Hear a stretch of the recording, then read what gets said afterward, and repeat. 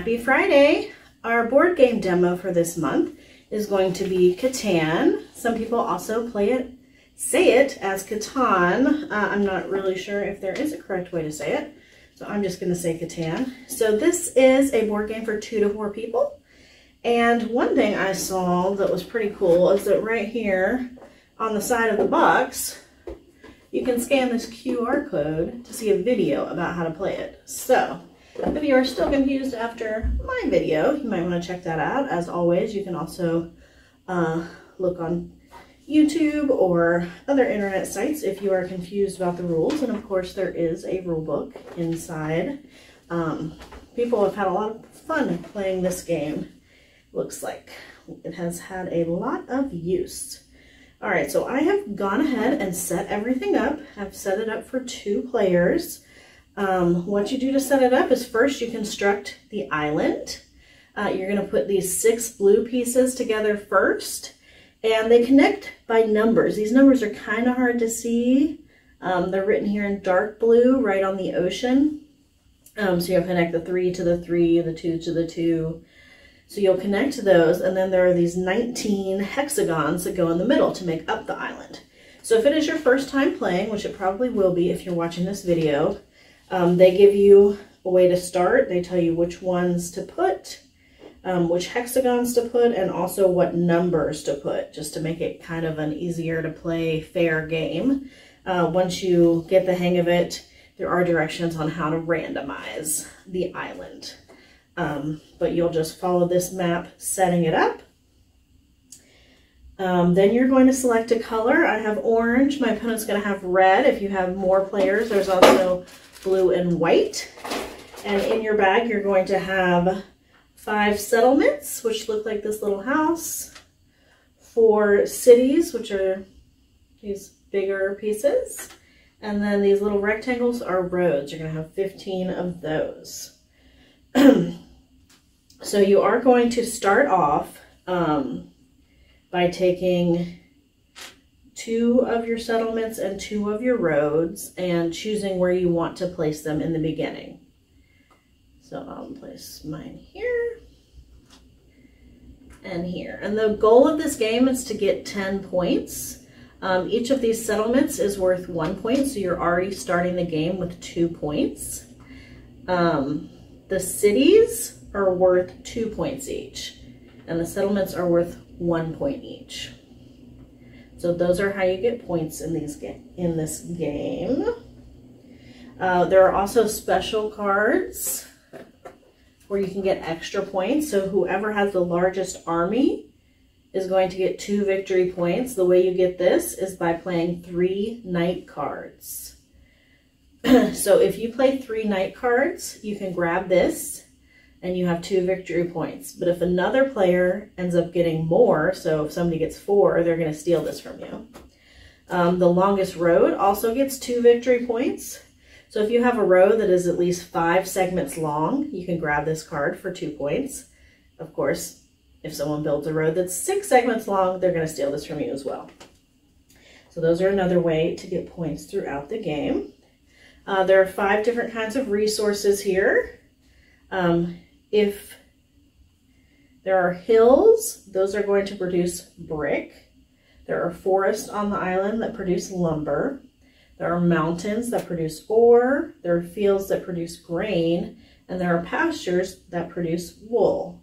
This one in the middle is the desert. It does not produce anything. So you're going to have those 5 resources in their individual stacks face up. Then you'll also have these development cards. These just give you different things to do. You might be able to get victory points with those.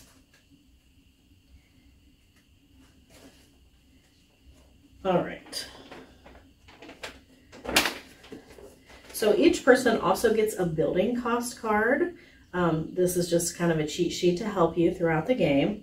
It lets you know what you need to build a road. You need 1, probably not going to say this correctly, 1 brick and 1 lumber. So when you have those cards in your hand, you'll need to discard them to build a road. If you want to build a settlement, you need 1 lumber, 1 brick, 1 grain, and 1 wool. So you'll have to discard those 4 to build your settlement. A city requires 2 grain and 3 ore. And to get a development card, you have to discard 1 grain, 1 wool, and 1 ore. So you don't have to memorize all that because it is on your little cheat sheet right there. A city does have to replace a settlement. So you can't just build a road and a city. You have to replace it. Usually you only play 1 development card per turn. And usually you cannot play a development card on the turn you buy it. Of course, there are special exceptions to that rule, and those will be written on the cards.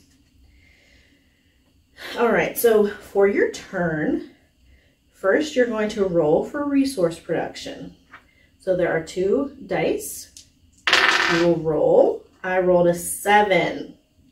That is actually the special roll. If you roll a 7, no one receives any resources. Every player that has more than 4 resource cards, so these cards, in their hand has to select half of them and return them. And then you're going to move the robber, and you'll want to move it somewhere where you're not, because it's not good. You want to hurt your opponents, not yourself. You'll move the robber.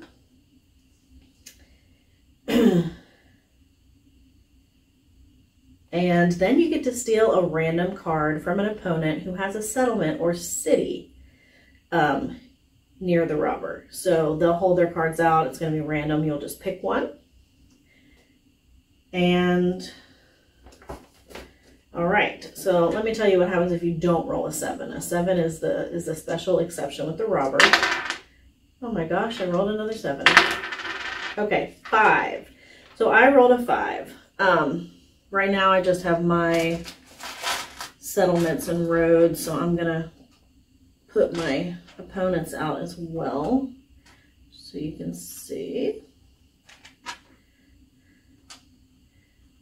All right, I rolled a 5. So my settlement is actually touching one of these hexagons that has a 5 on it. And that is a hill, so I would get a brick card. Mine is also touching the other 5, and it is a pasture, so I would also get a wool card. So that was a very good roll to benefit me. Now, if I had rolled a 9, my opponent here, their settlement is touching a hexagon that has a forest, so they would get a lumber card. And the other 9, nobody has a settlement touching right now, so they wouldn't get anything. So whatever you roll, you're going to find those numbers on the board. If you have a settlement or city touching it, then you get one of those cards. All right. Then you may also trade resource cards. You can just ask, you can say, I need a wool. I'll give you a brick. Would you like to trade? Your opponent can say no. They can say, you can try to make a deal. You give me 2 brick, I'll give you a wool. So you can kind of negotiate and trade with your opponents. You can also choose to maritime trade, which means you can trade in, depending on where you are. Hold on, I'm confused. Well, let me get to that section and I'll explain maritime trade. Then you can also build roads, cities, settlements, or buy development cards. But remember, you have to pay for those. And then you're going to go around, and you're going to keep going around. Everybody takes their turn, and it continues around until someone has 10 victory points. That is when the game ends. All right. Okay, so the maritime trade. Here's where it is. So if nobody wants to trade with you, you can always trade at 4-to-1 by putting 4 identical resource cards back in their stack and taking any one of your choice. So if you really need a card that you are not getting, you could trade in 4 of the same kind for any one. Not a great deal, but if you get really desperate, you might want to do it. Now, if you have a settlement that is in one of these harbors, these allow you to trade different things. So if you have a settlement in this harbor, here or here, you can trade 2 forests for any 1 card. If you have a settlement here or here or here, you see where the docks are going down. Dogs, yes. You can trade 2 bricks for any 1 card. So those are ways to trade without other players. All right, so building, of course you have to build. That is the way you get your points. You have to build your roads, build your settlements and cities. That's how you get your points. All right, so only 1 road can be built on any path. So I have this orange here. The red cannot come build a road on that same path. A new road must always connect to one of your existing roads, settlements, or cities. So I can't just decide I want to build a random road out here. I have to connect it.